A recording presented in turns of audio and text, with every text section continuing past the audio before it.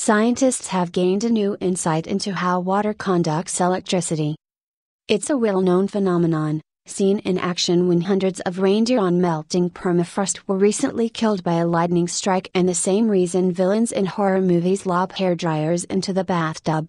Water is a very good conductor of electricity, but the precise manner in which the individual molecules pass along the positive charge has been difficult to observe. For the first time, scientists have now laid eyes on this electrified relay race, adding to our understanding of one of chemistry's most fundamental processes.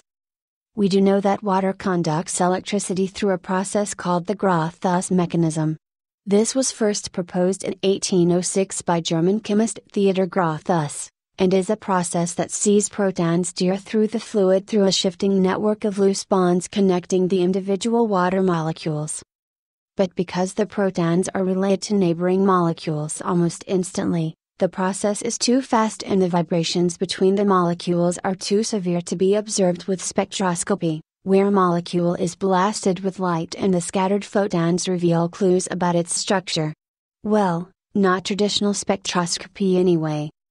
Scientists at Yale University have been working to adapt spectroscopy so that they can observe the molecules handing off the protons to the next in line. They made some progress by figuring out how to freeze the chemical process, slowing it down to give them time to visualize the molecules at work.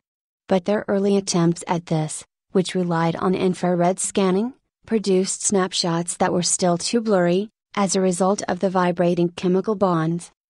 So the team changed their approach and began trying to observe the proton exchange in what's known as heavy water, which was chilled to almost absolute zero.